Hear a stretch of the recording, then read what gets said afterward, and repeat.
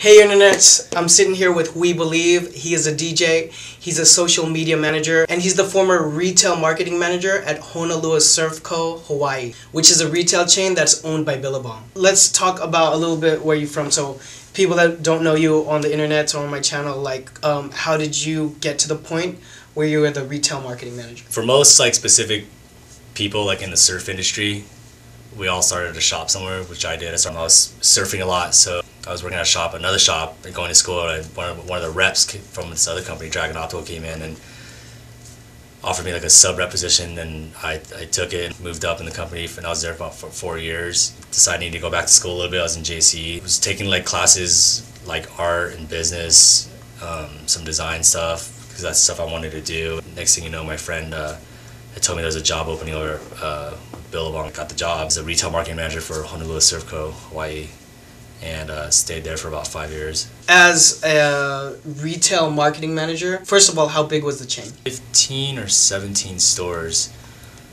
throughout all the islands, through Maui, Oahu, Big Island, and Kauai. So that's a pretty big chain. Honolulu was more perceived as a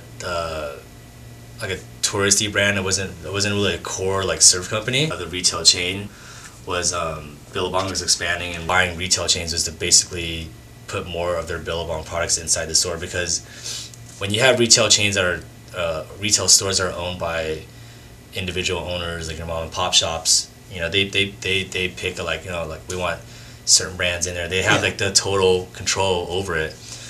So Billabong as a brand growing, they were like, you know what, well, we're not going to open stores under Billabong per se, and we'll just buy established stores already, and we'll just kind of control the buying in the store. So we'll place 60% of the store with Billabong product, and the other stuff with other brands. It's an interesting point. A lot of the people that are watching my channel are not, or probably will not see that level of growth in a company. To be a brand that is that big and able to buy out a chain so that you can create an opportunity for more real estate. My next question is, what was it like managing 16 stores in a chain? That's a lot of stores.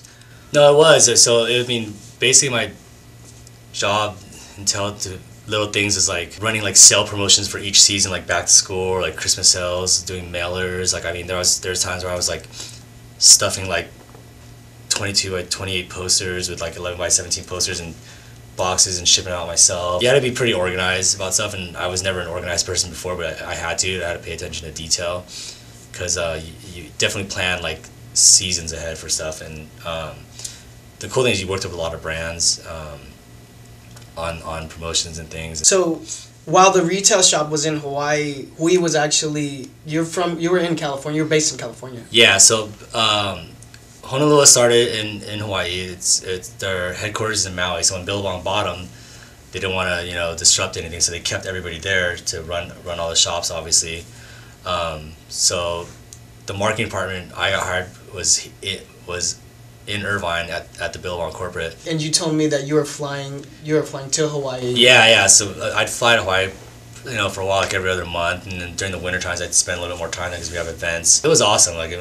Between work and just hanging out. If anybody knows anything about the surf industry, it's such a small surf industry. 5-6 years ago, somebody told me the surf industry was a $6 or $7 billion industry, compared to Nike, who does $50 billion. Yeah. So it's a huge difference. But the thing is it's so small and such a small niche. It's awesome once you can get into it. Everyone knows each other there. Yeah. I figured I might never make 6 figures, but the satisfaction of being able to have fun at my job and just enjoy it, not worry, or be stressed. Yeah, nobody likes to work. Yeah. I don't like to work, sure. But if I have to work at something, if I have to work at a job, it's gonna be something that I enjoy doing and want to be at. Yeah. It's a very interesting point. I think everyone that's probably watching this interview anyways on that track in some point or another, because you're either going for a dream or you want to work in fashion. So if a kid is in fashion school and watching this and has aspirations of having some sort of remnant of a job like that, Yeah. do you have any specific advice for them? Going into anything, if you want to do like design or sales, marketing, whatever, like I feel like you need to cover like aspects of all. Like you need to learn that stuff like when you're going like in school. Like you might be going to school specifically for design or business or whatever, but like you should learn every trade, because for me that's helped me out through my whole career. Like I'm not like an expert designer. I'm not like a complete expert like photographer, an expert business person, but like I can do everything. But I guess for like, you know, if you want to get into retail marketing, you know, you definitely need retail background, understanding consumer, you know, trends and buying. The majority of people watching my channel are startup brands. So everything that you've kind of experienced with all the things you've touched on, from photography, product photography, to like marketing, social media, and then buying patterns and retail, moving product. What are some things via your experience that a brand new clothing company should know? There's so many companies out there right now, and like the only thing that differentiates anybody is you're just being creative and design. Quality is pretty important about Right.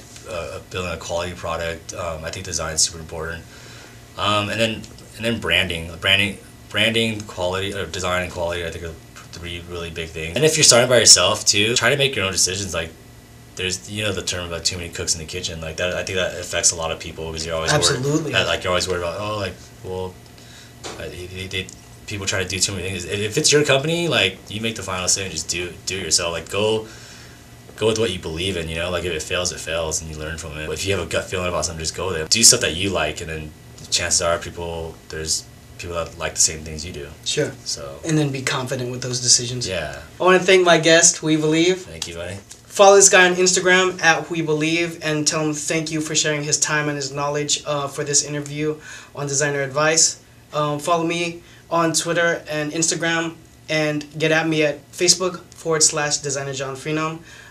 Any comments, anything to add to the conversation, drop them down below, and we'll see you guys on the next one. I love you all. Peace.